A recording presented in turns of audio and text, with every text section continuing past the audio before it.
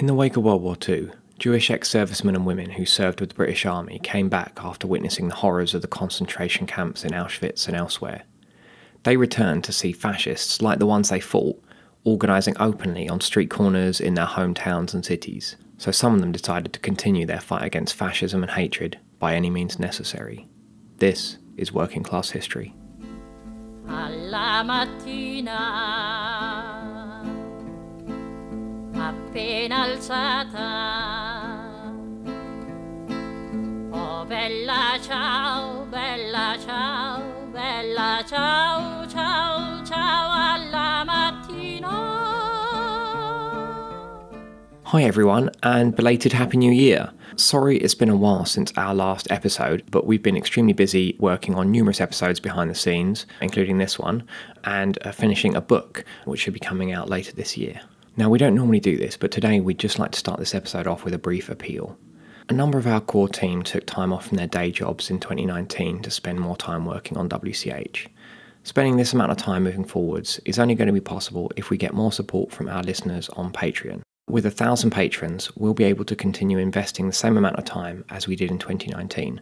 Short of that, episodes may be a bit less regular. So if you can, please consider supporting us from as little as $2 a month. Patrons get access to exclusive content and benefits, like early access to podcast episodes, bonus episodes, and more. So check that out at patreon.com/workingclasshistory, link in the show notes. Anyway, with that out of the way, let's get started. Today's episode is the first in a new mini-series about the 43 group of mostly Jewish ex-servicemen and women after World War II who, after fighting genocidal fascists in Europe, came back and fought genocidal fascists at home. We're very happy to be speaking with Daniel Sonabend, who has spent 6 years researching the group, and whose book, We Fight Fascists, the 43 group and their forgotten battle for post-war Britain, is out now. It is a fantastic read, and we definitely recommend getting a copy. You can get it from our online store at shop.workingclasshistory.com and from the link in the show notes. To understand the story of the 43 group, the best place to start, we think, is with understanding the situation of fascism in Britain at the time. And the story of fascism in Britain through most of the 20th century is very much associated with the story of one man, fascist aristocrat, hereditary Sir and 6th Baronet, Oswald Mosley.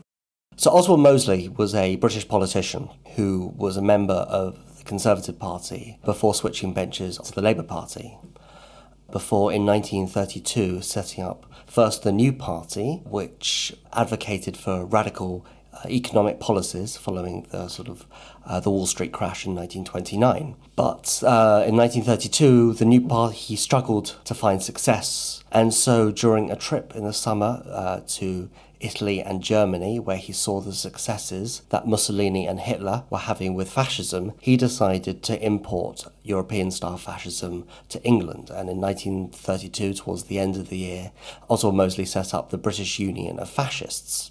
Mosley was an aristocrat who had cut a dashing, swashbuckling figure. He had a fine moustache, swept back hair, had a very strong sexual magnetism to him. And so he was the perfect sort of figure to stand at the top of a fascist party which cultivated the cult of the leader and the latent homoerotic desires often found within fascist parties.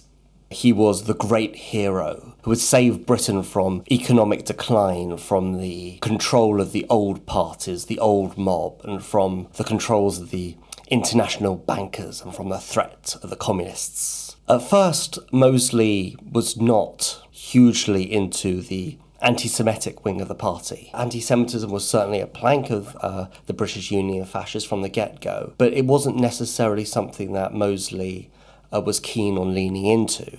And for the first couple of years, from 1932 to 1934, when the British Union of Fascists was at its most successful, achieving very substantially high membership numbers, which were put on show for the first time really in a series of meetings in the summer of 1934 at the Albert Hall and at Kensington Olympia, where tens of thousands of people dressed in the black shirts of the British Union of Fascists, and their nickname, the Black Shirts, came from their uniform, came to salute Mosley in a meeting that was very much styled on the Nuremberg rallies and the fascist meetings in Italy and Germany. However, at one of these meetings at Kensington Olympia, there was a a considerable anti-fascist presence, and there was anti-fascist heckling throughout. And the particularly violent ways that Mosley's stewards dealt with these protesters received quite a lot of coverage in the British press. And as a result of sort of these bloody images of these beaten up protesters, the British Union of Fascists lost a large number of members very quickly.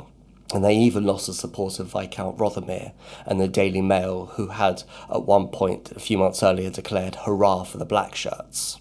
Previously, in these early years, Mosley found membership from right across the British class system, from working class support, middle class support, and found quite a large number of support amongst the aristocracy and the upper classes. And whilst that spread of support continued throughout the existence of the British Union of Fascists, the numbers declined. And to respond to this decline in numbers, Mosley decided to take the advice of two of his lieutenants, William Joyce, who would later become infamous as Lord Haw-Haw, and Neil Francis Hawkins, his director of policy. And they pushed Mosley towards becoming more anti-Semitic and to embracing that sort of part of the fascist philosophy, and to, in particular, start focusing his efforts on the East End of London, where there was both a very large Jewish community and a large non-Jewish community.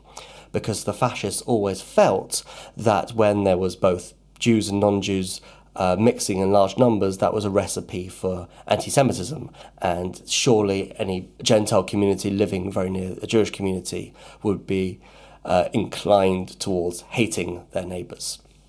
And so from 1934 to 1937, the fascists very much focused their efforts on anti-Semitism and the East End of London. The most famous moment, of course, was the Battle of Cable Street in 1936, where Mosley tried to march his black shirts through the East End, but was met by a coalition of Jews, socialists, Irish dockworkers, and other East End locals who came together to blockade the streets and to stop Mosley's men passing. There were actually very few clashes between the anti-fascists and the fascists that day, and most of the violence was between anti-fascists and the police. But it was still seen as a significant victory against fascism, and the East End was famously covered that night with the words, "They did not pass."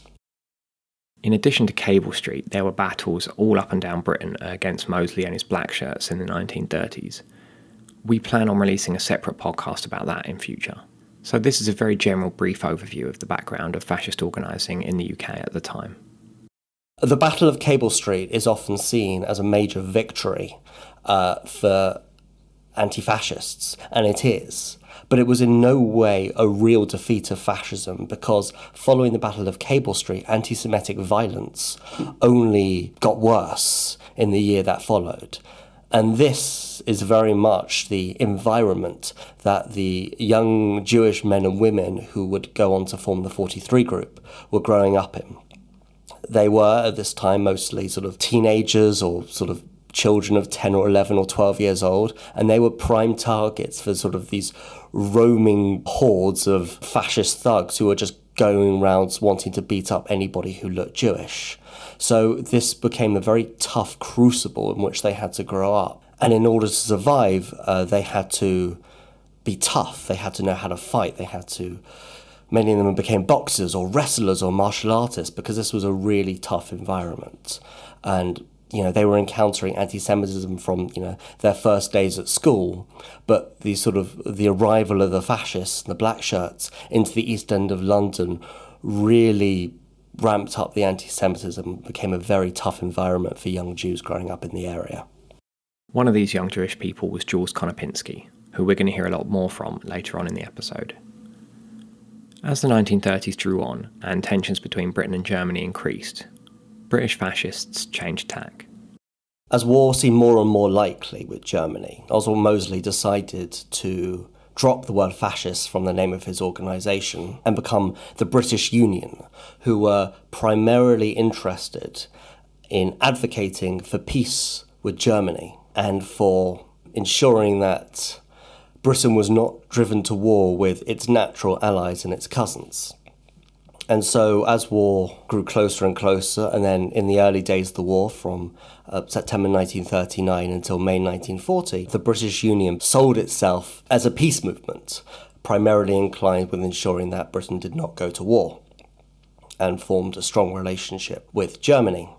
As a result of this, the British Union held peace rallies, and they sort of lobbied and advocated against war and against perceived warmongers like Winston Churchill.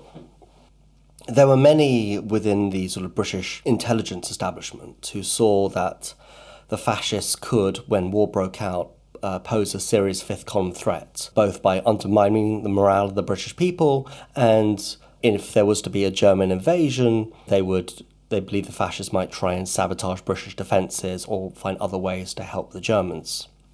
At the start of the war, in September 1939, Defence Regulation 18B was passed. This allowed the government to intern without trial anyone they deemed to pose a real significant fifth-column threat within the country. At first, this was no more than a dozen people who were deemed to pose this level of significant threat, and very few people were rounded up.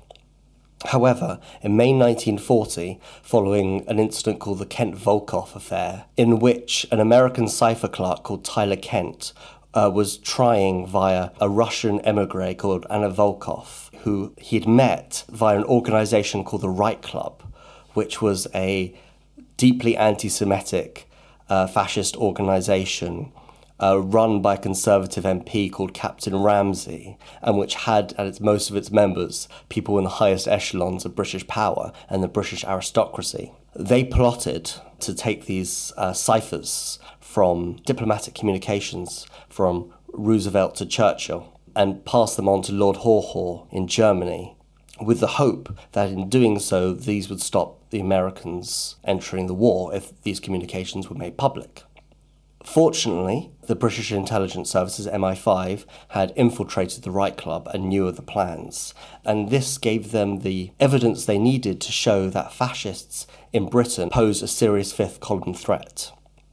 And as a result, on the 23rd of May 1940, Winston Churchill authorised the expansion of Defence Regulation 18B.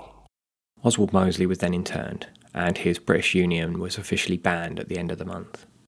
By the end of 1940, over 1,000 fascists had been interned and were being held without trial in camps around the country. The largest was on the Isle of Man, but there was also a camp on Ascot racecourses, an abandoned circus training facility was turned into a camp, and there were various other camps dotted around the country where British fascists were held together without trial.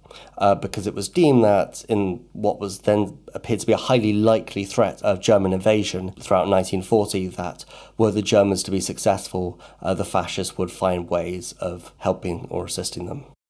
On a related note, it wasn't just British fascists who got interned.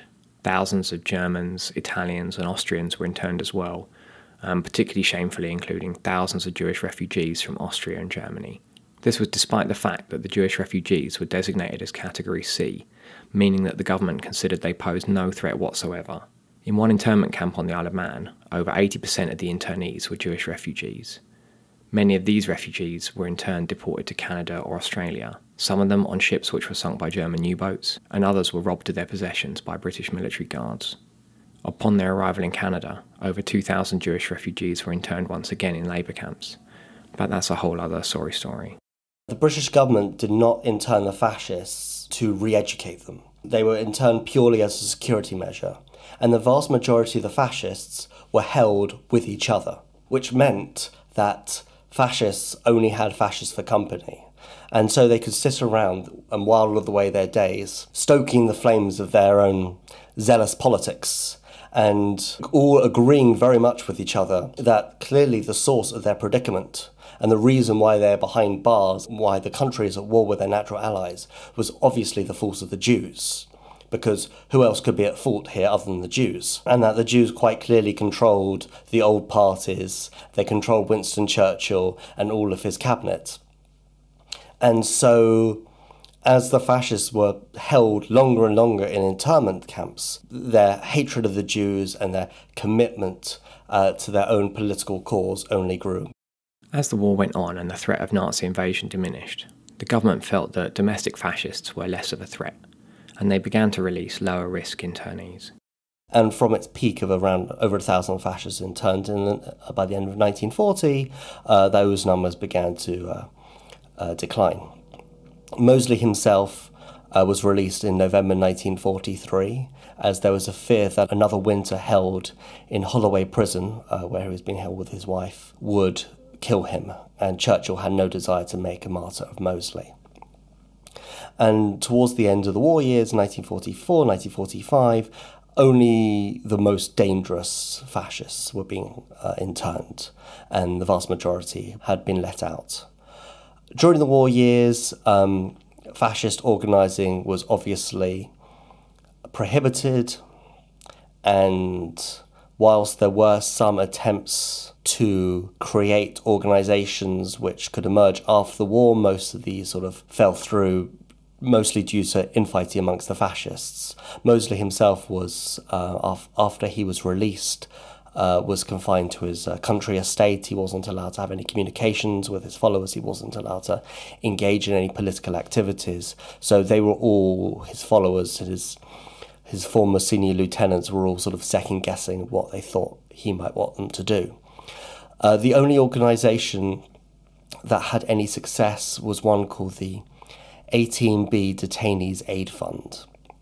And this basically was set up supposedly to give support to those families where a member of the family was being interned, but really acted as a network to keep all the fascists connected during the war years. In November 1944, a new fascist organisation that nobody had ever heard of reared its head. It was called the British League of Ex-Servicemen, and it was announced itself to the world in 2 weekends in November in 1944, where two former foot soldiers in the British Union of Fascists, a man called Geoffrey Ham and a man called Victor Burgess, erected a platform at Speaker's Corner in Hyde Park and began to advocate for politics and policies that nobody had heard since the fascists had been interned in 1940. Now, it's probably worth mentioning here that while it was called the British League of Ex-Servicemen and Women, Ham and Burgess weren't exactly war heroes. Burgess served in the Middlesex Regiment for 8 months until he was interned for refusing to wear his uniform, and Ham enlisted after being interned, but was identified as a disruptive influence in the army and kicked out.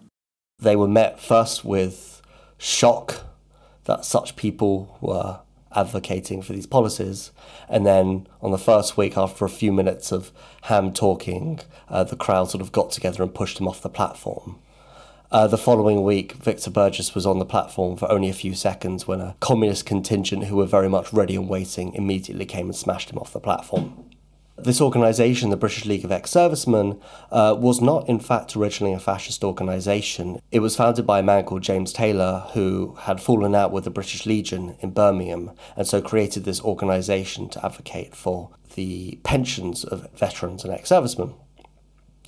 And Burgess had proposed to Ham that they set up a London branch and use it to, as they said, bring Mosley's name back to the streets. Although these first speeches were met with violent response, this did not deter these two young fascists, and Ham in particular, in the spring and summer of 1945, began taking a small platform to various street corners around West London and address passers-by.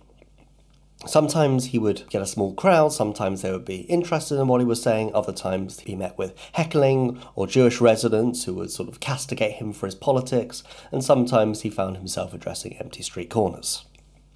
However, towards the end of 1945, Ham began to get a decent-sized following. The membership of his organisation grew. He attracted a group of former East End BUF thugs who very much became his foot soldiers, and he even attracted a few more middle-class members who he would have round for meetings at his flat in Notting Hill.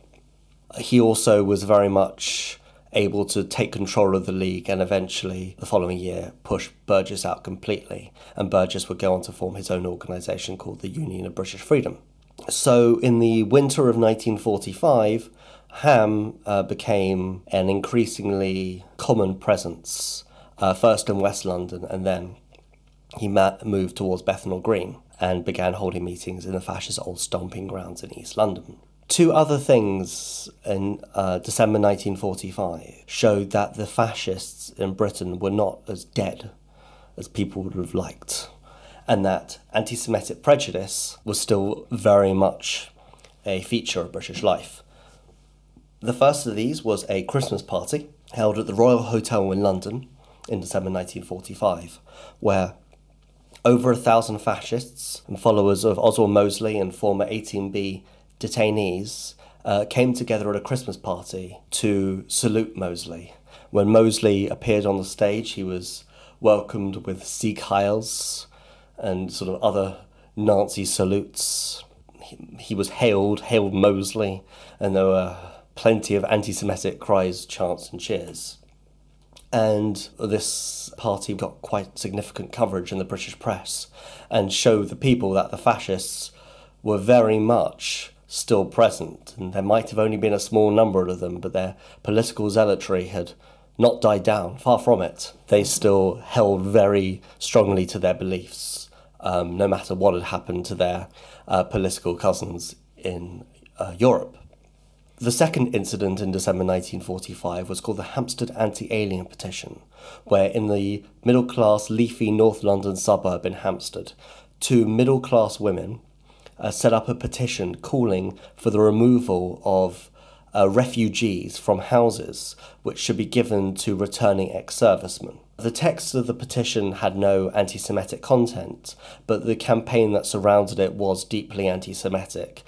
People were harassed in shops to sign the petition, being told that they had to get rid of the filthy Jews, and some of the letters to the local paper were deeply anti-Semitic. And as a result of this campaign, Geoffrey Ham became involved in the petition and also began holding meetings at Whitestone Pond in Hampstead. So by the end of the year, it was clear that whilst many in Britain would have liked to have thought that anti-Semitism was dying away, it was clear that it was still very much a presence in British political life. Today, many people are often surprised to hear about how widespread anti-Semitism was after World War II, because the general narrative we're told about the war is almost that it was a conflict to stop the horrors of the Holocaust and protect Jewish people. But this is not even close to being true. So we have this belief today that the Holocaust and the Germans' crimes against the Jews were a major motivation in Britain and the Allies going to war with Germany.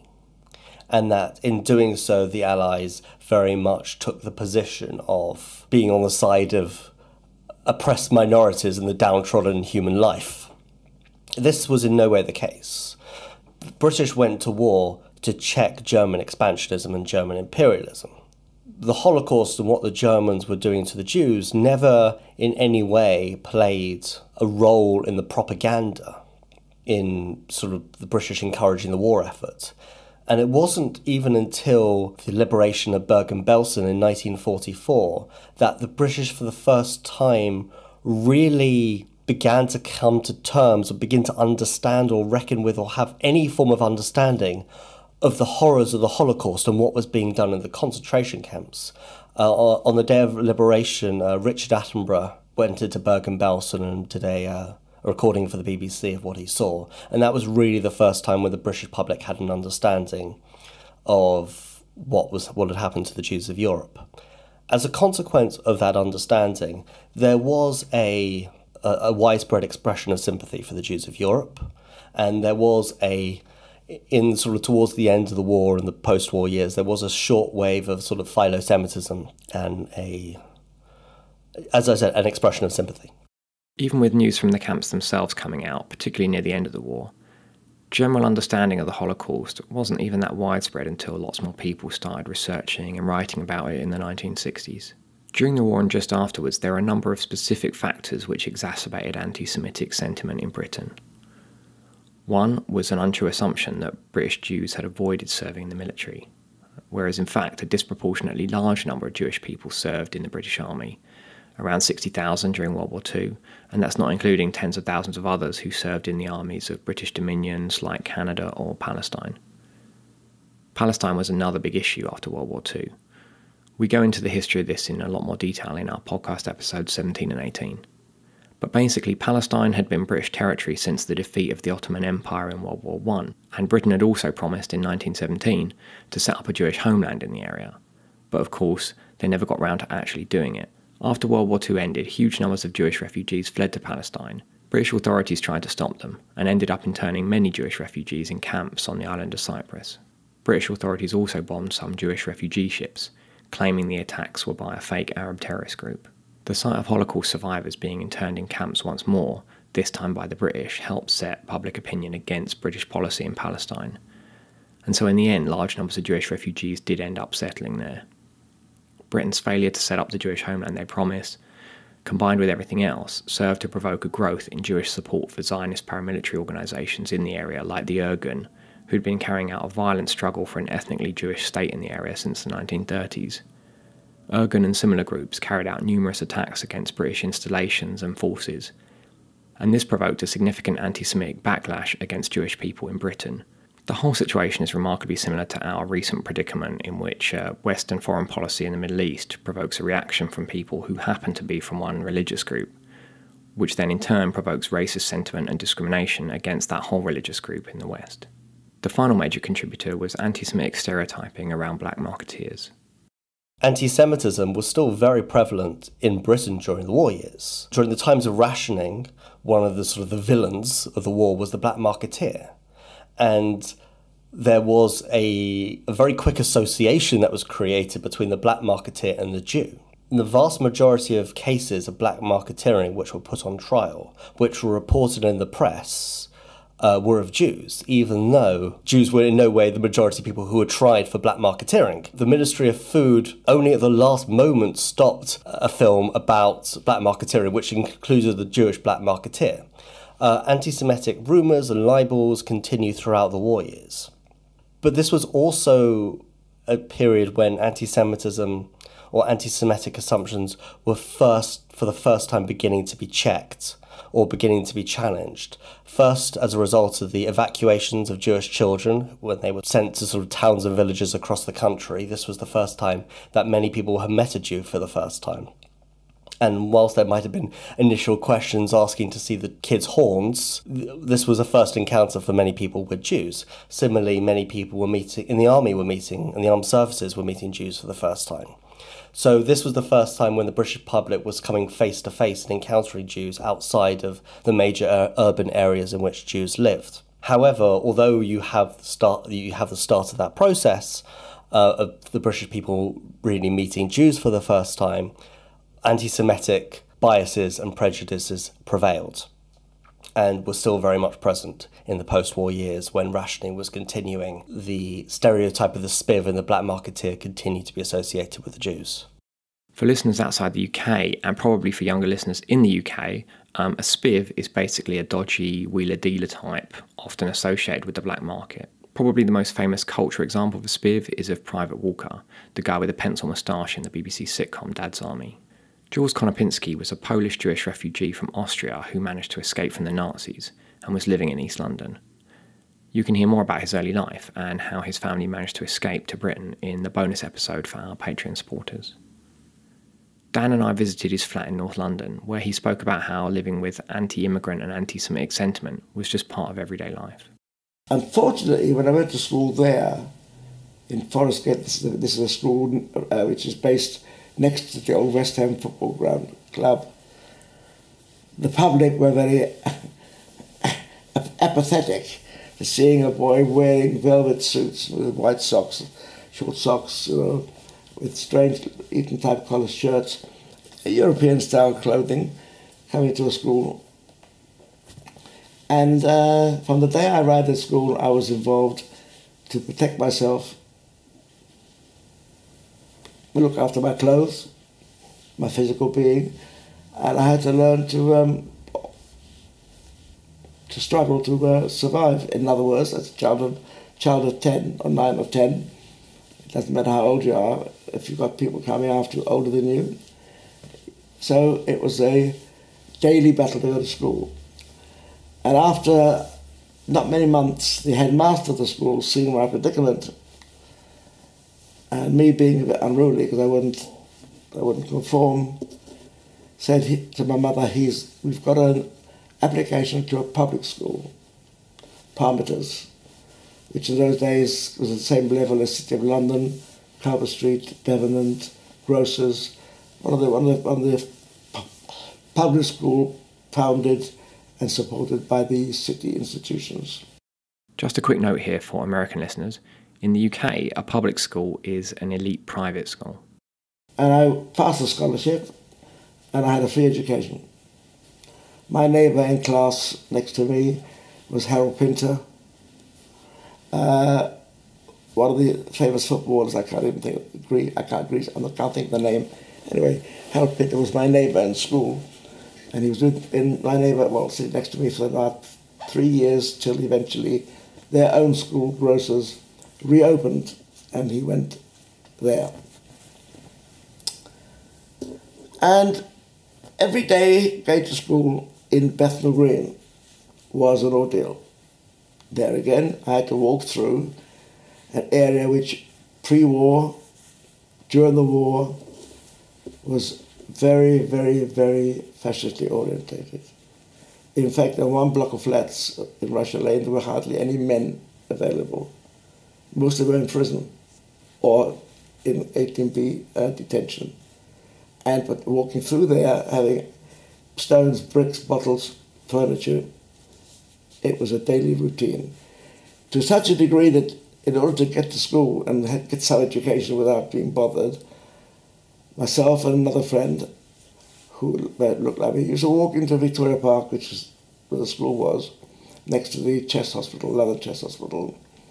They had dug craters at the beginning of the war to stop gliders from landing, German gliders from landing, or planes from landing. And we used to climb into one of these pits, take off our coats, and say to sir, come on, boys, do it now. At least we can go back to the school then when the bell goes and get some education. So Jules and his Jewish friend would fight it out in Victoria Park, then put back on their blazers and go to class. Being Jewish, coming from a background where, persecution background, we saw it in Germany, we had the feeling, you can feel the antipathy. We saw Hitler, we were taught to look away, never look, and turn your back. And this was not my personal belief. My parents came from a religious background. I mean, I knew my mother was the oldest of 7 or 8 children, and her mother died when my mother was 10. So she looked after all those kids. In those days, kids came every year. And since we found out where they were all buried, there were 4 more kids that we never even knew about, because the father had remarried. So we came from a family with a hard background. And although having made their way in life, it was always there. And this is one of the reasons why it prepared us for the problem. Now, I'm in school. I go to a youth club in Hackney Boys Club, which is in Hackney, which is on my way from school to home. And I spent a lot of time at the youth club. It was, those days, the upbringing for all the people. It was the thing which is missing today for the young people, to do the normal thing that young people do and not pretend to be old people before they're too young. You take a child today of 15, 16, 17, 18, tell them to play table tennis, you think you're mad, But this was the thing today, we enjoyed it, we had competition, and this was our life, and we were brought up as children when we were children. But I already had been an adult, because my mother cried day and night for the loss of her family, because news was coming through about the atrocities being happening in Europe that unfortunately the government refused to accept or acknowledge. News came all the time because we had Jewish soldiers came through from the Polish army, from General And's army, We had Czechoslovakian soldiers, French here, bringing in news. So, although the world didn't acknowledge it, those of us who knew what was happening and that the destruction of the Jewish race was underway. And so, in a way, we were highly motivated. After the war ended, the situation didn't get any better. And my father worked in Bethnal Green, and so I went to work in that area. And every day was an ordeal. If your windows weren't broken and the walls hadn't been painted up with Perish Judah, down with the Jews, if people weren't standing on a street corner shouting out, "Not enough for a guest," and the police did nothing. And if anyone even went to investigate as to what was going on, they were either told to leave, forced to leave, or if they asked too many questions of the police, arrested by the police for any excuse. And it appeared to me, anyway, that the Labour government of today, under Attlee, with a Home Secretary, Tutor Eade, with the Foreign Secretary, Ernest Bevin, and with a total mixture of left and right wing, of the left wing Labour Party politicians, was not interested in the problem, because their policy was, I think, they thought maybe that they lost all their interest and their fervour in the war. Having lost it, they weren't supporting a victorious, before the war they were looking at someone who was going to be famous.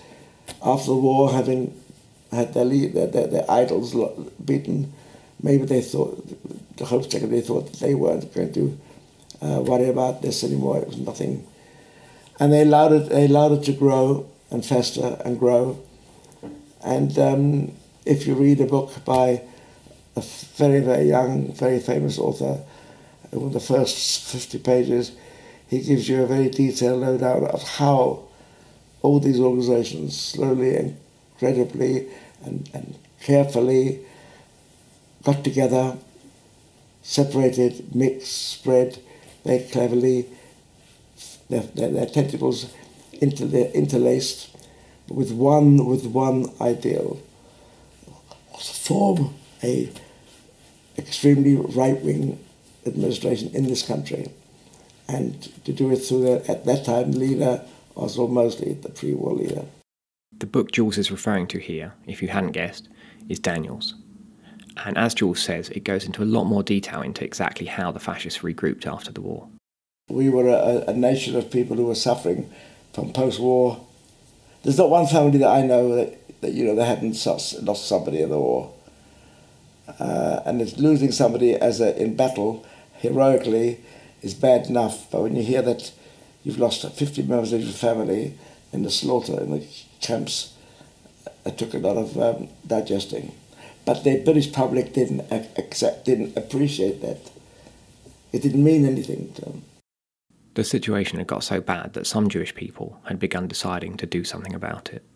There were some people, and at those days, long before the 43 were even formed, was actively countering their demonstrations and doing what I can, and trying to get recruits to help to join us. Now comes the period when the soldiers were being demobbed.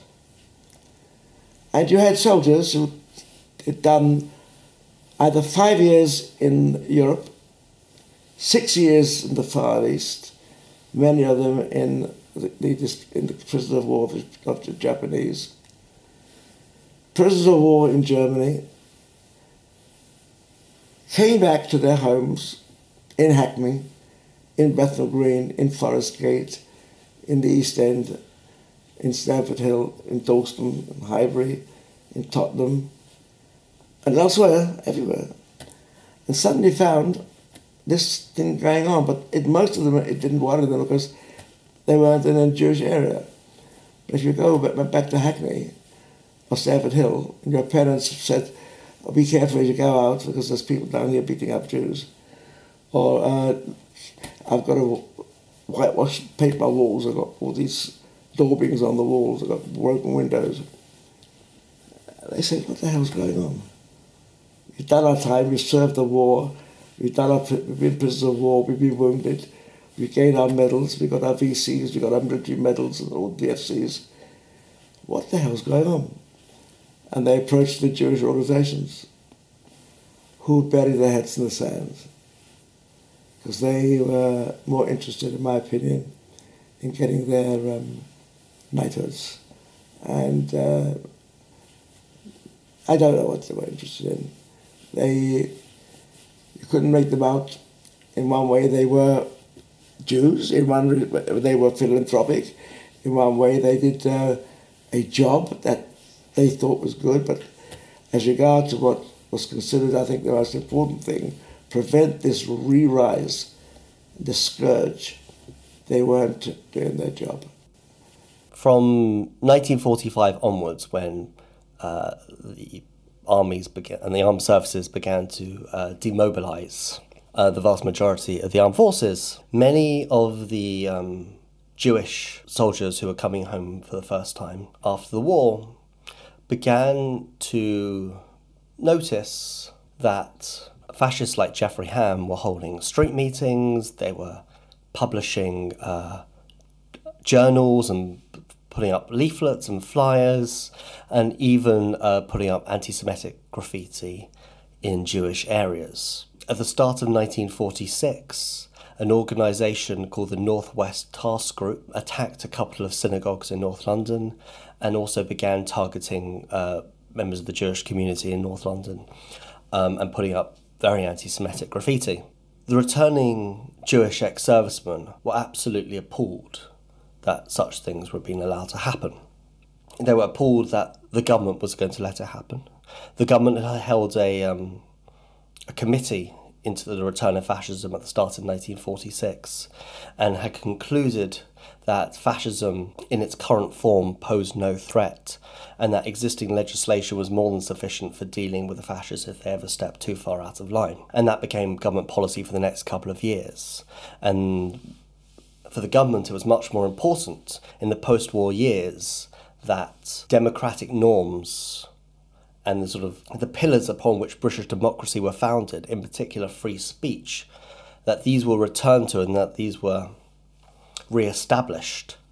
And so it was more important for them that the fascists had free speech and all their political freedoms returned to them than it was to protect minority populations and the Jewish population. So following that, the police also did nothing to stop the fascists and fascist activities. And in fact, the fascists could appeal to the police under the 1936 Public Order Act, which had been passed following Cable Street, to protect fascist meetings. And so in the post-war years, the fascist speakers were being protected by both their own stewards and by cordons of police at larger meetings.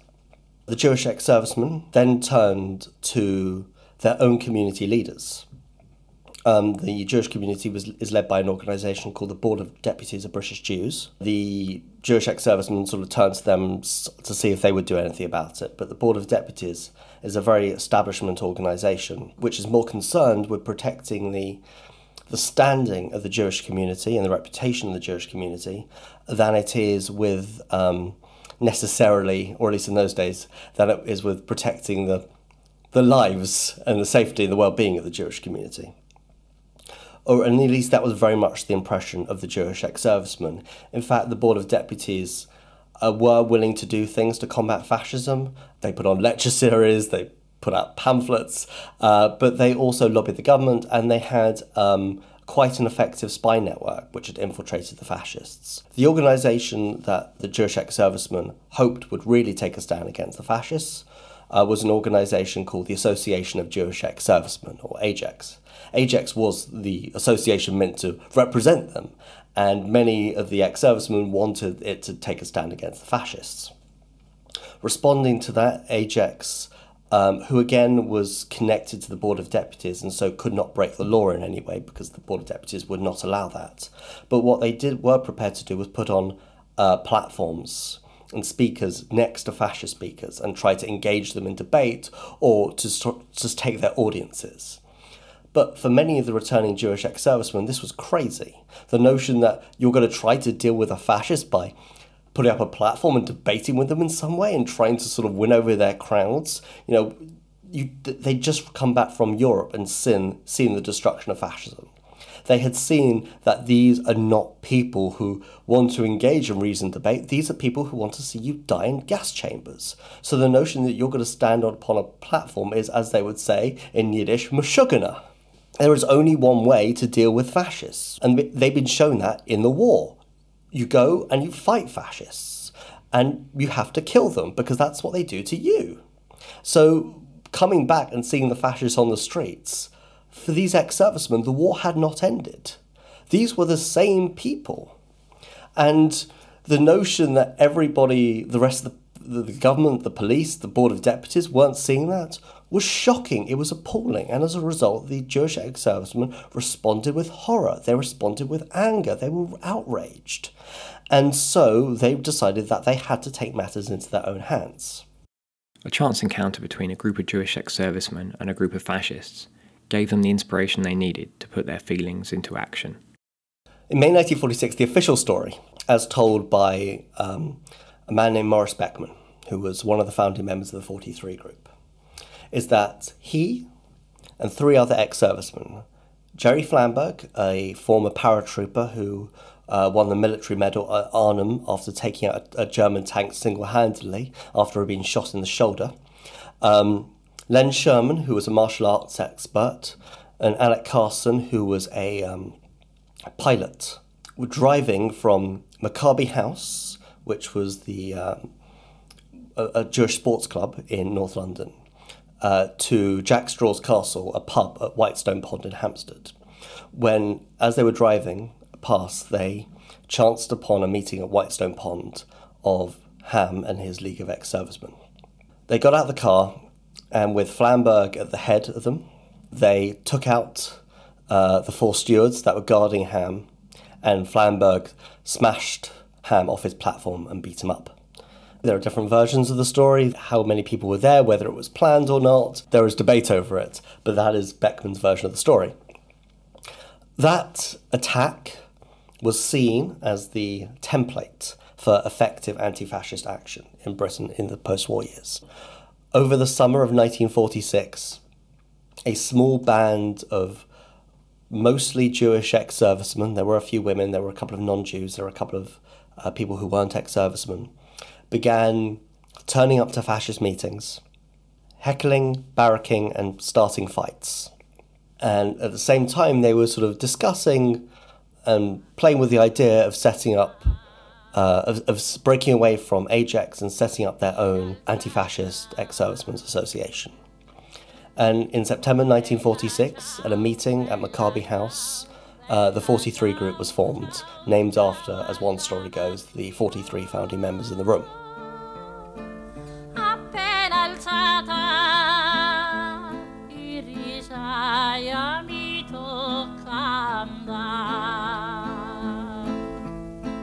Well, that's it for part 1.